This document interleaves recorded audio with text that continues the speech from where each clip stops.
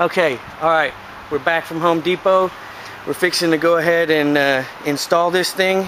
And I'm going to show you all the parts, everything that I needed. You may need additional stuff if your house is different, wired differently or whatever, but for now I just wanted to show you this is my house. It's a basic size house, 1,385 square foot.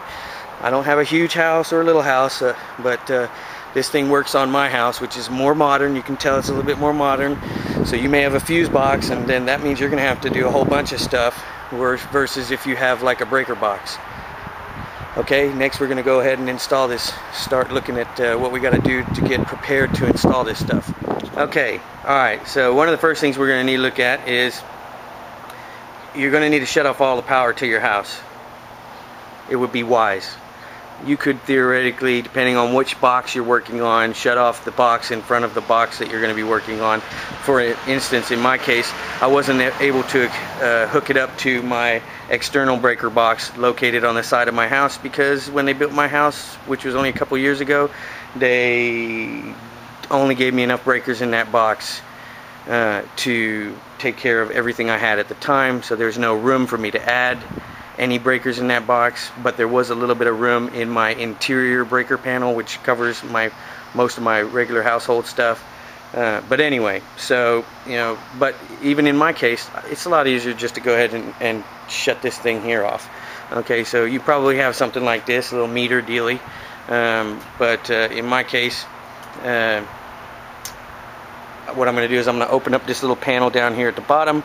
When I open that up, you're going to see one switch in there. It shuts off power to the entire house. Okay, there it is. See that little switch under there? You just want to flip that baby. And once you flip that, power will be off to your house. As you can see, it's located right underneath the meter. Okay, once that's off, power to your house should be off. Okay, this is my exterior breaker box located on the outside of my house, as you can tell by looking at the siding. Okay, basically I'm going to open this up. Now my box I couldn't mount here, but you may be able to mount yours here. So I'm going to kind of go through a little bit of it so you can see what you've got going on and compare it to mine.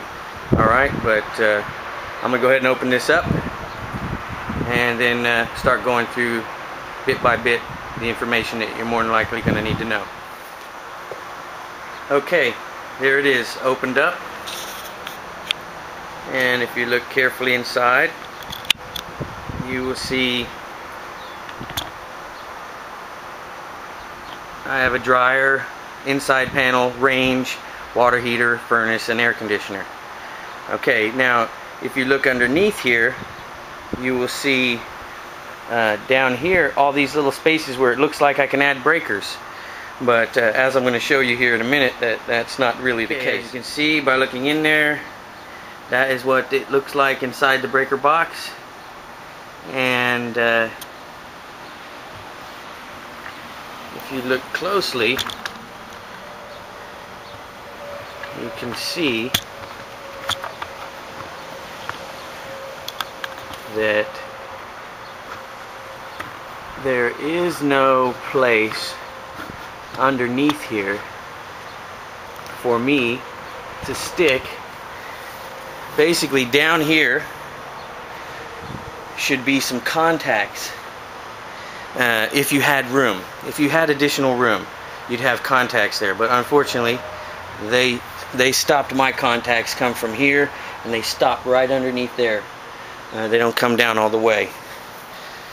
So I wasn't able to stick it in here. Although when I was testing it with my amp meter, I did in fact take out this top right one, which is my water heater, and I disconnected these and plugged it into this because this happens to be a 30 amp 2-pole breaker. I did disconnect these two wires and put it in there just so I could do a test, and I stuck my amp meter on the positive here and the positive here, and I did see in fact pretty much identically, I saw pretty much exactly what the guy had described on the other video, which I'm going to post you a link to in my comment section, or the part where I talk about the video.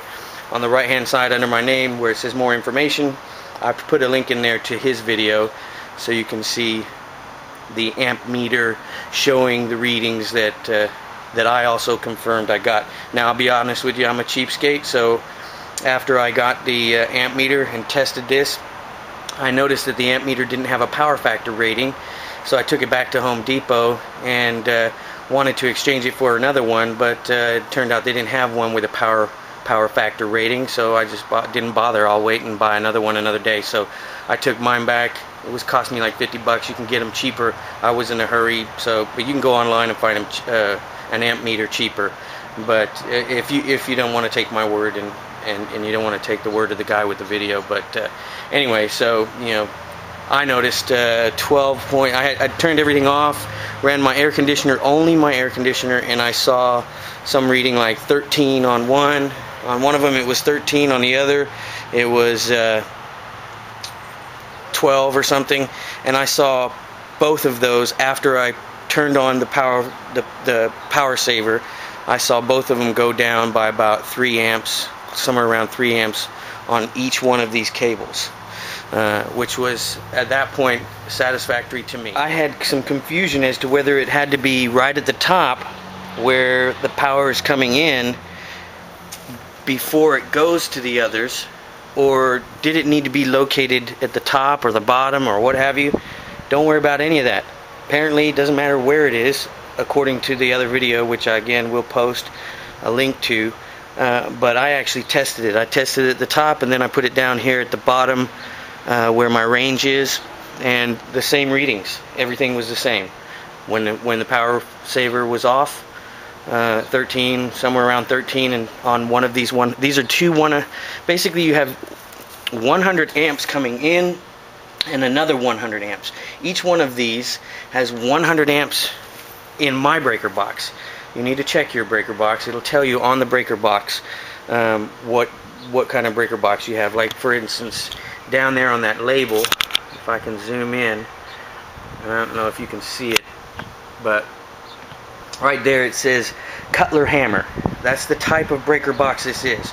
And you're going to need to know what type of breaker box you have, because when you go to buy a breaker, all breakers are not the same. So when you go to buy your breaker, your 30 amp 2-pole breaker, you're going to need to know what kind of box you have so you can buy the right one. Now I'm going to show you all the different kinds of breakers that I saw while I was at Home Depot. Mine is a Cutler Hammer, but apparently there's 2 Cutler Hammers. Mine is the one with the beige looking buttons.